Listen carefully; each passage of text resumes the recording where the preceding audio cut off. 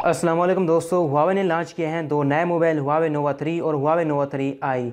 जो Huawei Nova 3 है वो फ्लैगशिप लेवल का है, लेकिन उसमें कोई इतना खास डिफरेंस नहीं है जिस तरह Honor V10 हो गया और Honor 10 हो गया। उन दोनों मोबाइलों से ही Huawei Nova 3 जो है वो मिलता जुलता है, सेम ही प्रोसेसर है, सेम बैटरी पर, यानी कि इसमें जो तकरीबन आपको हर चीज़ सेम मिल जाती है, लेकिन आपको थोड़ा सा डिज़ाइन चेंज मिल जाता है। लेकिन हम बात करें Huawei Nova 3i की, तो इसमें जो आपको इंटरनल्स हैं वो भी चेंज मिलती हैं और इसमें आपको जो डिज़ाइन है वो भी चेंज मिल जाता है।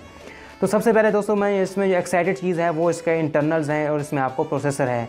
इसमें जो आपको प्रोसेसर मिलता है वो किरण 710, एक नया प्रोसेसर Huawei ने बनाया है जो कि स्नैपड्रैगन 660 से बढ़कर होगा परफॉर्मेंस में। तो इस वजह से जो इसका प्रोसेसर है वो काफ़ी ज़्यादा फास्ट और यानी कि इंटरेस्टिंग हो जाता है।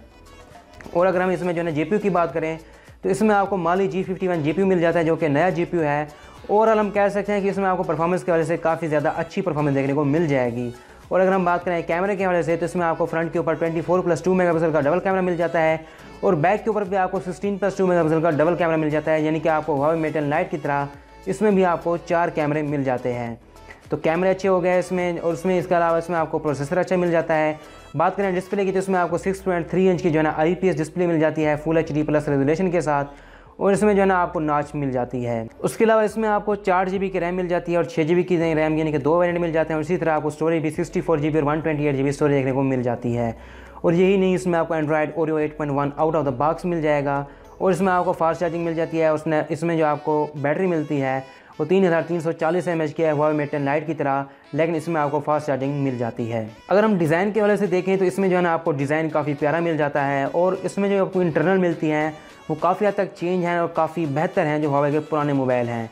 यानी कि ये बजट रेंज में Huawei ने अपनी एक नई चिपसेट लॉन्च किया है। अगर हम पुरानी चिपसेट की बात करें तो आपको कम से कम जो है ना Huawei के 10 से 12 मोबाइल ऐसे मिल जाते हैं जो कि पाकिस्तान में लॉन्च हुए हैं।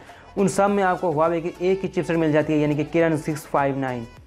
जैसे आपको Huawei Mate Lite हो गया, Huawei P20 Lite हो गया, Huawei Honor 7X हो गया, Huawei Honor 9 Lite हो गया, Huawei Y9 हो गया, यानी कि इस तरह तकरीबन 10 से 12 मोबाइल हैं जिनमें आपको सेम चिपसेट मिल जाती है। लेकिन अब जो है ना पहली बार चिपसेट चेंज होने वाली है बजट सीरीज़ में, तो मेरे ख्याल में जो है ना एक नया इजाफा है और एक आपको नई परफॉर्मेंस मिलेगी और तकरीबन आप कह सकते हैं कि काफ़ी अच्छा आपको मोबाइल देखने को मिल जाएगा। प्राइस की बात करें तो ये मोबाइल आपको 40,000 रुपये पाकिस्तान में मिल जाएगा, यानी कि ओवरऑल हम कह सकते हैं कि 40 से 45 के दरमियान लॉन्च होगा, क्योंकि डॉलर की जो है ना डिवैल्यूएशन के बाद जो है ना रेट बढ़ चुके हैं, तो इस वजह से इसका रेट एक्सपेक्टेड है जनाब 40+ है। तो आई होप दोस्तों आपको ये वीडियो पसंद आई होगी। अगर आप इस तरह की मज़ीद वीडियो देखना चाहते हैं तो चैनल को सब्सक्राइब कर लें ताकि जब भी मैं इस तरह की वीडियो बनाऊँ तो आपको मिल जाए। तो मैं हूं आमिर, आप देख रहे हैं उर्दू टेक। अल्लाह हाफिज़।